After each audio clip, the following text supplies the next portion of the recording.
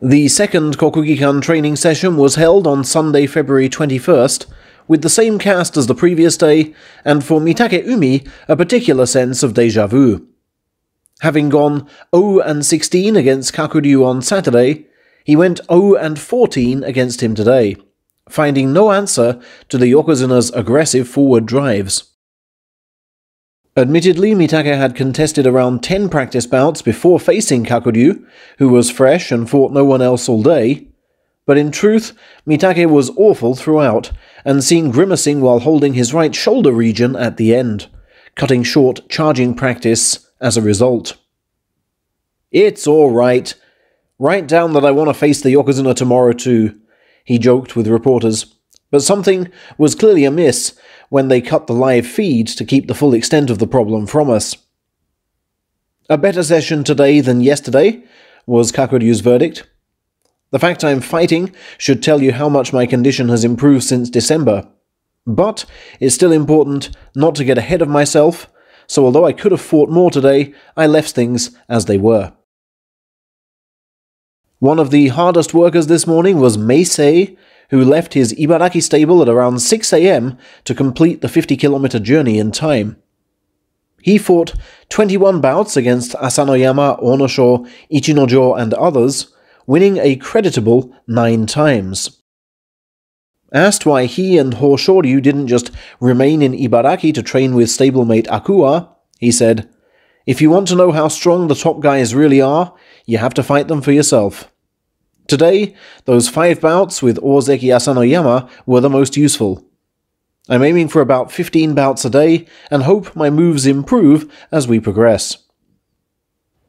Asked if his hunger was tied to higher aims, he said, "I'm now getting back to where I was pre-injury, and yes, I want to quickly improve on my personal best rank.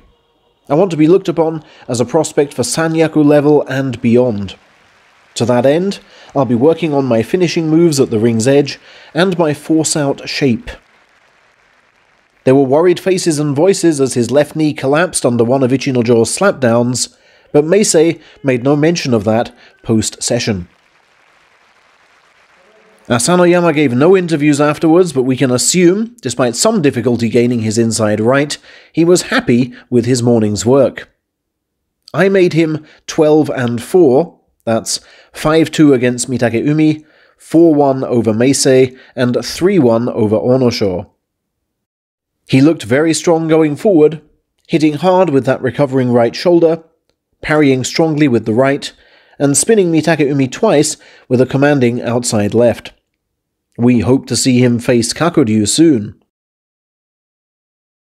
There was no Hakuho again today, but stable delegate Ishiura made his presence felt, winning 7 of his 10 bouts with Meisei, Oho and Hoshoryu, and several other bouts with lower rankers.